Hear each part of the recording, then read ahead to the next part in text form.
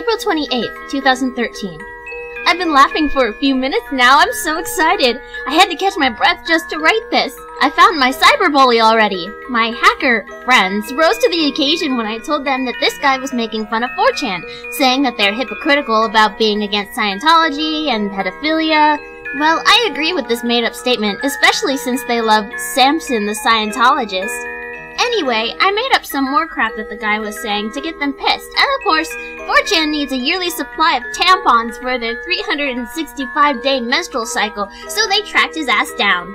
This guy's name is Seth Riley, and he lives in Texas. I'm in LA, so I will have no trouble getting over there. I'll need to get the cats adopted first. I've been posting adoption ads anywhere I can. 4chan members asked what I was going to do with him now that I found him. I simply said I was going to put him in his place. I was widely supported by many. They got his IP address, tracked down where his internet connection was coming from, and found his exact location in a city called Fort Worth. I'm gonna take my diary with me as I travel, of course. For now, I'm posting threatening messages on websites he goes on, even Facebook. Yes, I had to make a Facebook. I'm going under the name Anonymous. I've even been sending him scary text messages from a prepaid phone. And even if he changes his number, we can still find him! Seth is trying to fight back, but I can sense fear in him. The messages I posted are as follows. You're going to pay. Your death approaches. Don't bother running. I know where you are. I will always find you. I know exactly who you are, Seth. You will die. Say goodbye. There's more, but you get the point. I went back into the chat room today and was talking to Dancing Queen Forever again, and Seth was nowhere to be seen.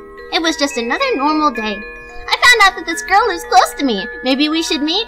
I don't know. I can't seem to keep friends for very long. It's not that they don't like me. Oh no, I'm very likable. It's that I just can't help killing them.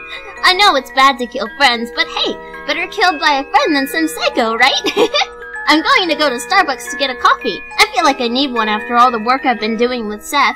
I can also bring a flyer to post on their bulletin board for adopting the cats. The more I advertise, the better chance I'll get. But I need them to go fast if I want to go visit Seth. Of course, I'll still triple check they're going to a good home. But how am I going to approach Seth?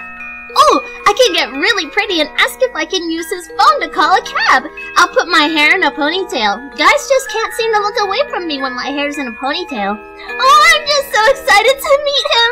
I'm gonna take my camera. I still have a vintage Polaroid, can you believe it? This way no snoopy film developer will see my work. Oh, I'm so excited. I can't handle it. Maybe I'll go dancing tonight. Yeah! Love, love, love.